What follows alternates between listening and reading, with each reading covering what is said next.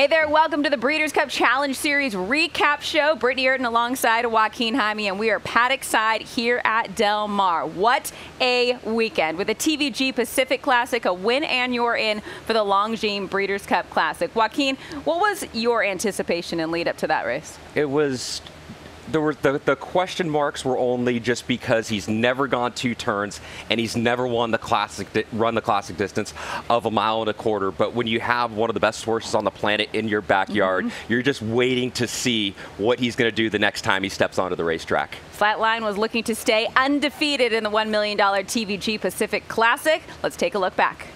Let's see, 1/4 mile to go in the Pacific Classic.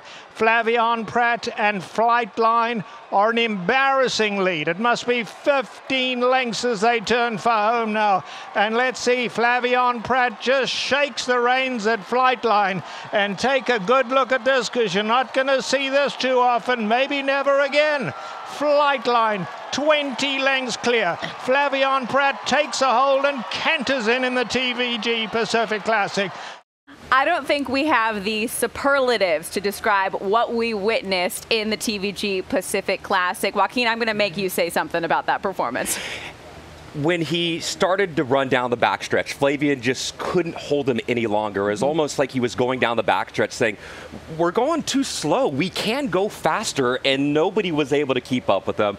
126 was the number for the Beyer speed figure. He ran 1.25 miles in 1:59.1 in an absolute jog. The winning margin was 19.25 lengths. It could have been 119.25 lengths if he was able to run down the stretch.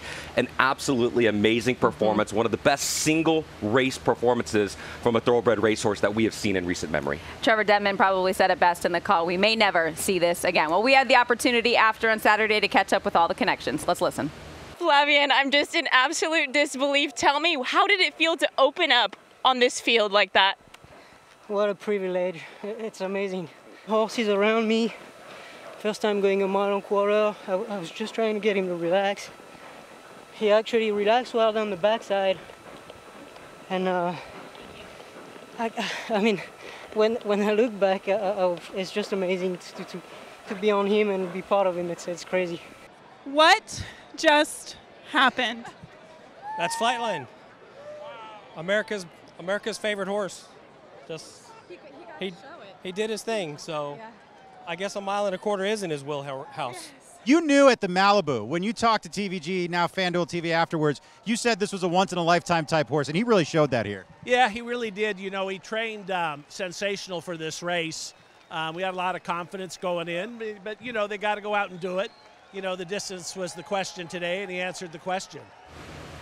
No doubt about it. Some connections that are really appreciating what they have at hand. Flightline stays undefeated. A remarkable performance there. Earlier in the day, though, another spot on the line for the Longines Breeders' Cup Classic. That was at Saratoga in the Grade 1 Jockey Club Gold Cup, a contentious field. Let's see how it played out. It's Olympiad in front. On the outside is American Revolution, now coming to him.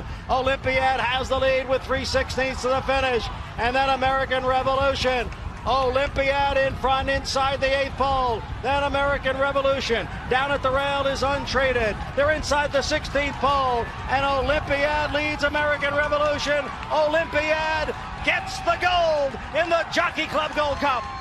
Finally, Olympiad gets his Grade 1 victory and gets another spot, per se. He already secured his spot in the Stephen Foster, but I think it's the Grade 1 that was big for him there. And he's had a very good season this year. He's now 6 for 7 in 2022. His Beyer speed figure came back 105, just to give you a little bit of comparisons how otherworldly Flightline was in the TVG Pacific Classic with the 126, 105. Darn solid performance for Olympiad in the Jockey Club Gold Cup. Just prior to the Jockey Club Gold Cup, the ladies took the stage on the turf course in the Flower Bowl, a win and you're in for the Breeders' Cup Filly and Mare Turf. Warlike Goddess is coming up now in between horses as they move down for the 8th pole. It is Virginia Joy and Costana. Warlike Goddess now into 3rd. Virginia Joy is still there. Then it is Costana, and here is Warlike Goddess kicking in late. Virginia Joy, Warlike Goddess, Virginia Joy, the German bred, upsets the field. Well, Virginia Joy upsetting Warlike Goddess, the very heavy favorite in the Flower Bowl. Very slow fractions too. 53-1 was the half mile, 119-2 was the three-quarter split, 1 mile and 145. Irad Ortiz able just to walk the dog out there on the front end for a wire-to-wire victory in the Flower Bowl. And back here at Del Mar, it was the 11th and final race, the Del Mar Handicap, a win and you're in for the Longines Breeders' Cup Turf, a very big and competitive field as we're getting used to here at Del Mar. Let's see how that one played out. Gold Phoenix is finishing strongly in the center of the track. This one's wide open. Coming for home, Tango, Tango, Tango. Dicey Mo Cara at the rail. Dicey Mo Cara gets through. Masterpiece on the outside and Gold Phoenix coming flying. Gold Phoenix on the outside. They hit the wire. Close. Looked like Gold Phoenix. Well, Flavien Prat had a good day back here at Del Mar. Gold Phoenix taking the Del Mar Handicap. That is 7 of the last 9 Del Mar Handicaps for trainer Phil D'Amato. This one for Little Red Feather. So a big victory there. The following day, the Green Flash Handicap. That was new to the Breeders' Cup Challenge Series. A win and you're in for the Breeders' Cup Turf Sprint. We had the defending champion, Lieutenant Dan, in there. Did he repeat? Find out. Lieutenant Dan has room at the rail. Oh, and he sneaks through down there. Lieutenant Dan now strikes the front. Coming with the late runners, Lane Way. Down the center of the track, here's Coulthard with a nice run too. But Lieutenant Dan, too good. Lieutenant Dan won it.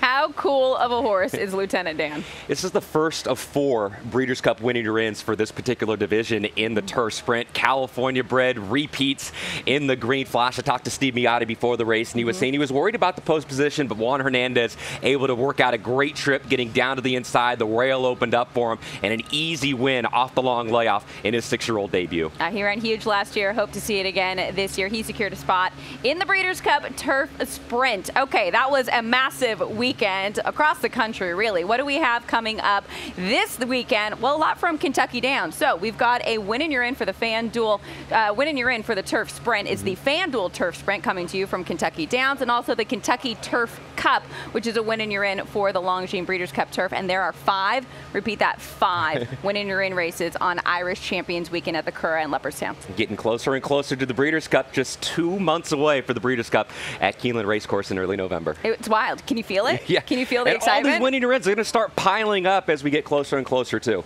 Looking forward to it. Breeders' Cup at Keeneland once again. Fans on hand for it as well. Really looking forward to that. So this was the Breeders' Cup Challenge Series recap show. We'll see you next time.